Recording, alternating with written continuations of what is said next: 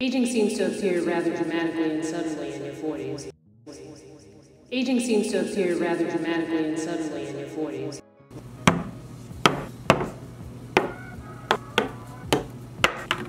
Hello and welcome back to the Style and Beauty Doctor here on YouTube. My name is Danielle, in case this is your first time here. Welcome, have a seat, stick around for a little while, consider subscribing and all that good jazz. As someone who is 39 years, 10 months, and 5 days old, I am knocking on 40's door, and recently came across an article in The Strategist, which is a New York Mag property, where actually two dermatologists who have been on this channel before are quoted in the article, Dr. Michelle Henry and Dr. Corey Hartman. So I figured I'd go over some of the things in this article because they talk about, if you are a beginner starting a routine in your 40s, what you might need if you're more of an intermediate level, and then if you're more advanced, like some things that you would need in your skincare routine. But I'm going to do this as I do my nighttime routine. If you are approaching your 40s, you're in your 40s, heck, if you're in your 20s or early to mid 30s, this is good to know information. So you are ahead of the curve.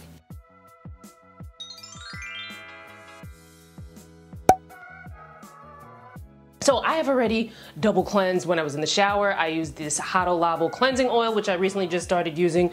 So far, so good. And then I did my second cleanse with this Herbivore Pink Cloud Jelly Cleanser, which I bought this for a video where I was buying products that were pretty to see how, like, if they actually worked well. And this actually worked well. And, check out that video. Now, I don't think a lot of people watch that video, but, check it out if you get a chance. My skincare routine at night is going to be pretty straightforward and simple. So I am going to handle some acne up in here. This is the Peter Thomas Roth Goodbye Acne Complete Acne Treatment Gel. I don't believe this launched yet. This is like a little sneak peek. I am doing a partnership with them on Instagram, but I've been trying this out over the past couple of weeks and I actually really like it. So far so good. Like, like people were getting acne mechanica from the masks and getting like maskne. I think I've got lockne. I haven't figured out what it is yet. Is it the product that I'm putting on my hairs here that's causing that? Is it the friction of the lock sometimes? I don't know, but I do know that this Peter Thomas Roth acne treatment helps to get rid of it. And then we're gonna go into the tretinoin, in which we are going to use a small pea-sized amount. Prescription tretinoin, 0.05%. This was prescribed to me by Dr. Michelle Henry. I've been easing my way into it. Ease on down the road is what you do with the tretinoin. I have a video on things that you need to know before you get on tretinoin, because while it can give you some really great results, it can also be very irritating and extremely irritating for some people, so you want to ease your way into it, which is what I did. When I first got this, I was only using it maybe like once a week, and even then it was still like it made my skin feel sensitized a little, and I was like, oh, let me try to, and I was only using it on this area here because she gave it to me to kind of help with some like texture that I had here on my cheeks. But now many months have passed, and now I've been able to graduate where I can put it all over my face a few nights a week, and we're good. No issues there. That pimple treatment contains salicylic acid. You can use salicylic acid with a retinoid, but you just want to be very, very careful. Everyone's skin is different, so you always want to go low and slow and proceed with caution when you're trying something new for the first time. This is not my first time, so we're gonna we're gonna make that little pea-sized amount work with this tretinoin. We're gonna make it work. And also, contrary to popular belief, you can use a retinoid on the eye area. You don't want to get it in the eye because, ouch. Most skincare things, you probably don't want to get it in your eye. So next I'm gonna put my eye cream. This is the Olay Bright Eyes eye cream. And we're just gonna get that in. Then I'm gonna go in with my moisturizer, another Olay product, the Olay Regenerist Micro-Sculpting Cream. I like to use the fragrance-free, and I only got like a little itty bitty little scrid left in there. This is one of my favorite moisturizers for the longest time. Now I've already put my body moisturizer, on my chest and, my body, so I don't need to bring this down there, but it's important to moisturize your neck in your chest. Okay, and then on my lips, I use the ULTA lip oil. It's been a long time a favorite of mine for years. Now, getting into this article, if no one has told you yet, here's a couple of things that are gonna happen as you get older, and you might have started noticing it already if like you're in your 30s. So our hormones can cause a heck of a lot of change in our skin. So if you never had acne before, you might be noticing some acne. You might be noticing some facial hair, and man, have I been noticing the facial hair. Also, some other things that happen to us as we age. By the time we hit 30, our collagen levels, we are losing collagen bit by bit, year by year as we get older. And it starts like even sometimes before 30. Sometimes it starts at the age of 25, you start to lose less and less collagen. Now, collagen is the protein in the skin that keeps it snatched.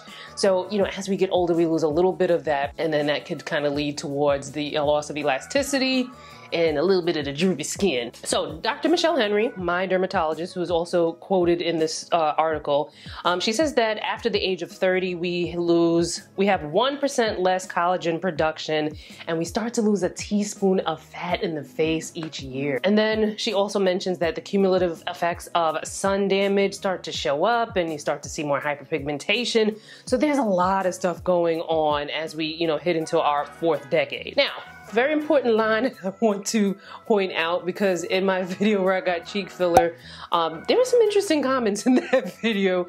But one that was really interesting was where someone was like, you know, eat your way, like eating exercise would have like helped with the sagging skin. And it's just like, no. It's not how it works. So in the article, they mentioned that deep tissue issues like fat loss and sagging, and I did have some sagging on my skin after losing weight. Check out that video if you haven't. Some people give skincare too much credit, right? Like, skincare is really, really good. Like, I'm not gonna sit here and tell you that your skincare products mean nothing, because they do. You know, you obviously want to make sure you're properly cleansing your face, that you're exfoliating, that you're moisturizing, and that you're protecting your skin with sunscreen during the day, right?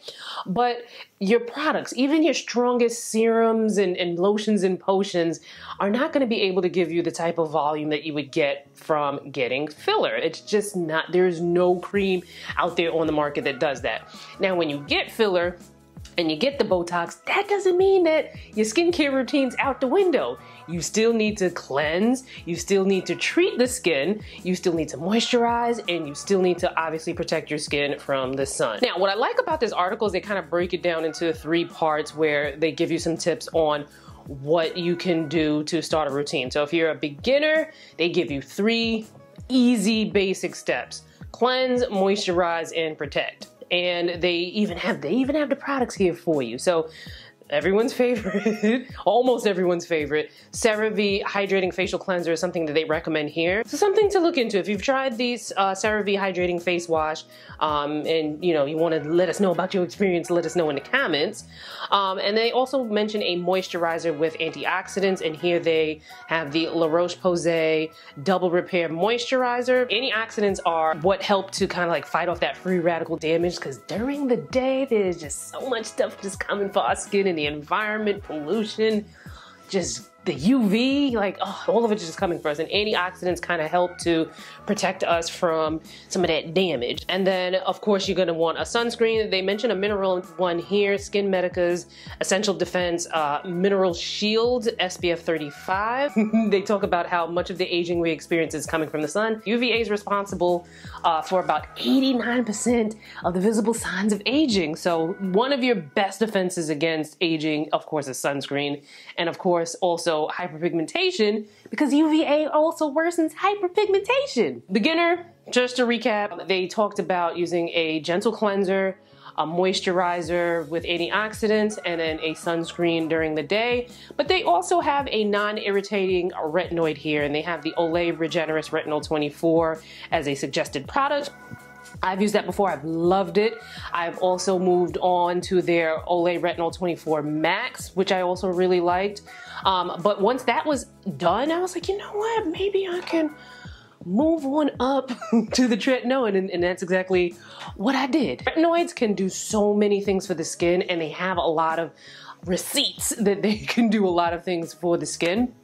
But unfortunately for some people, they can be very irritating. So you want to slowly ease your way into using them. I have a video on 10 things you want to know before you start tretinoin. So make sure you check that out for some of my insight on that. So now, intermediate level. So they say at the intermediate level, introduce products that repair damage and treat problems that can occur in our 40s, like dark spots, fine lines, and even acne. So you're going to use the beginner products, and then these are add-ons. So they mention a skin brightening serum, and they have the Vichy vitamin C brightening skin corrector here. Vitamin C is something great to have in your routine. There are different types of vitamin C. If you want to learn more about vitamin C, which ones you want to use and what vitamin C really does for the skin, I have a vitamin C guide for black skin, which I did with esthetician Deja Ayadeli, so make sure you check that out for more info. But I like using a vitamin C during the day because it's going to help me paired with my sunscreen. It's going to help to protect me from the environmental damage, the pollution, just the gunk that's out there, the UV that's out there just coming for our skin during the day. They also mention a hyaluronic acid serum. Like I feel like I don't like to use multiple serums in my routine. I'd rather have one serum that has that can knock a couple of steps off in my routine. So I don't use a separate hyaluronic acid serum.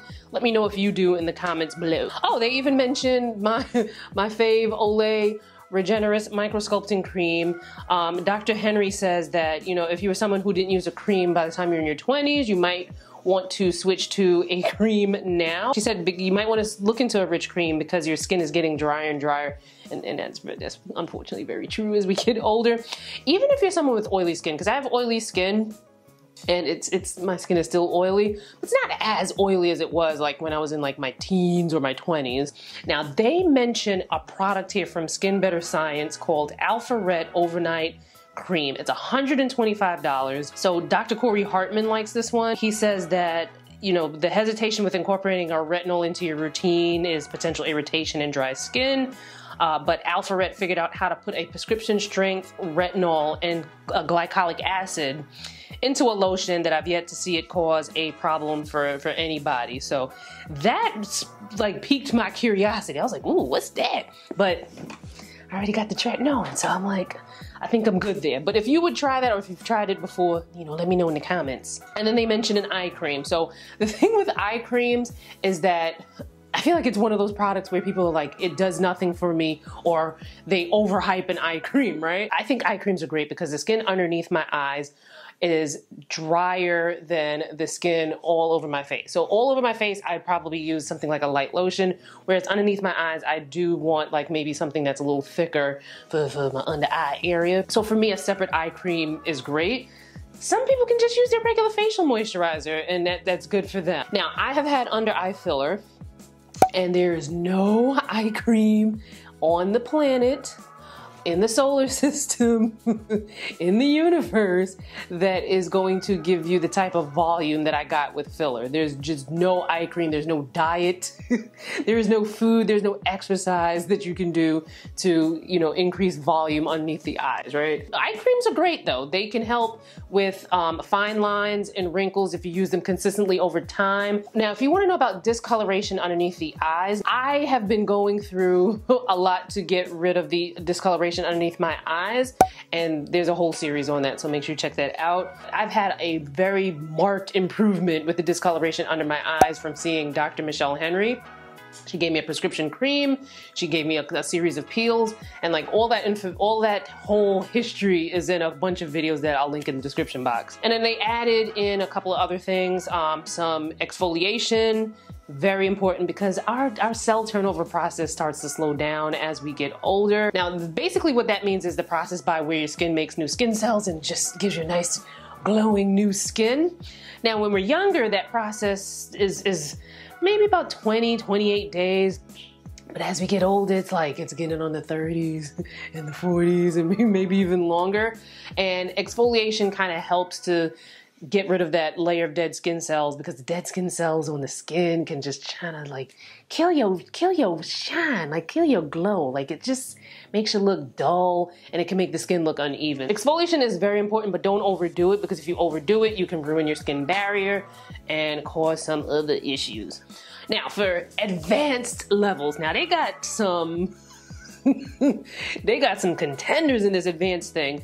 So Dr. Hartman says, if you're looking in the mirror and you're seeing your mother or father staring back at you, or if you notice a skin texture that's not as smooth or as even, then you might want to step it up a little bit. Now, he does mention that once your skin is acclimated to your basic or intermediate routine, you can start adding additional options from the intermediate list. So basically that's another way of saying chill out, go low and slow, and then work your way up. We don't go guns a-blazing with our skin, because if you use something that irritates your skin, you can wind up causing more issues for yourself. So they do mention in this intermediate section that if you're in your 40s and you haven't yet gotten any kind of treatment from an esthetician or a dermatologist, this is the time to consider it.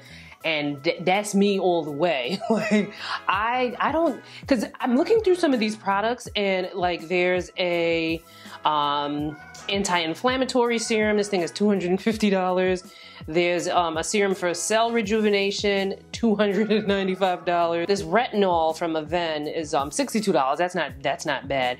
But I'm looking at the prices of these things and I'm like, oh. Of course, certain procedures may cost more at the dermatologist or esthetician. I feel like I would rather spend the money on a procedure than a product, because at least with the procedure, I'm gonna see a better result than a product that I'm like, I don't know if this $300 cream is gonna work. So they do mention Cispera, a serum for hyperpigmentation that Dr. Alexa Stevens, who's also on YouTube here, loves that. Dr. Corey Hartman likes it as well. The active ingredient is cysteamine. He said instead of targeting one pathway in the development of pigment like hydroquinone, it upregulates the good melanin and downregulates the bad melanin, so you get a nice evening of the skin tone while it lightens the dark spots. Thing with Cispera, I attempted to try it for some dark spots I had on my chin probably like 4 or 5, maybe even 6 months ago. You really got to be committed to the Cispera, right? That would be something that it's $189. If it made sense for me, I would definitely fork over the money. I wound up getting Cispera because, you know, people's brands, and I go to events and I get sent a lot of product, right? So to me, if I had more of an issue with hyperpigmentation, that the Cispera would be worth it to me, but you have to really make sure that you pay attention to the directions, because you need to leave it on for like 15 minutes in the morning. Do it before you do any like cleansing of your skin, which doesn't seem intuitive. So I kept washing my face and being like, oh, I forgot to put the Cispera on. So it is like a kind of like a learning curve when you do it. But a lot of dermatologists love it, and that's enough for me to, you know, for me, if I had more of an issue, to use something like that. And then they also mention a couple of like some of the like devices. So there's a collagen building red light stem for wrinkles, $249. And then they also mentioned the NuFace skin tightening facial device. I actually have a NuFace here that I need to talk to Dr. Michelle and ask her if I need to incorporate that into my routine. Of course, the NuFace is also something I got in PR. The thing with these devices though, me personally, right? I would only use those devices if like I went to Dr. Michelle, or if I went to an esthetician and had some sort of treatment and then I was using the device to kind of like for like upkeep. But if I had something where I was looking for more of a dramatic change, I think I would just like skip buying the device and then just go straight to the derm or the esthetician, just because these devices at home only have but so much potency to them, which is great because then, you know, you can hurt yourself with anything, but the chances of you really hurting yourself aren't as high with some of these at-home devices because they can only do but so much. But because they can only do but so much, it might not be effective depending on what your issue is. So you gotta weigh things out when it comes to some of these devices, because they can be pretty expensive. And then if you're not gonna use them consistently, then it's just like money down the drain. This was a really interesting article. I think I am on my way. In the morning, I use a vitamin C serum and my sunscreen, which they mentioned is really great. And then I use my retinoid at night, which is also really great. I got my cream. So I feel like I'm well on my way. I've already started having a relationship and going to the derm and an esthetician. I do think I want to increase my facials though. I do think that I can do a better job of going in regularly for a facial, because I think that'll kind of, you know, just kind of like up the ante on what I'm already doing at home. Now, this skincare in your 40s thing, I think is something that we're gonna talk about more regularly on the channel. Like there'll be other videos where I kind of talk about skincare in your 40s and Also the social stigma of being a woman over the age of 40. Like, we'll talk about it. But until then, I'm going to take my behind to bed. I need to catch up on my beauty sleep, which is something else that is quite important. But at any rate, please leave your comments below on your thoughts. What's your skincare routine looking like right now? Were there some things that the article mentioned that kind of was like, oh, I need to do that, or oh, I need to add this into my routine?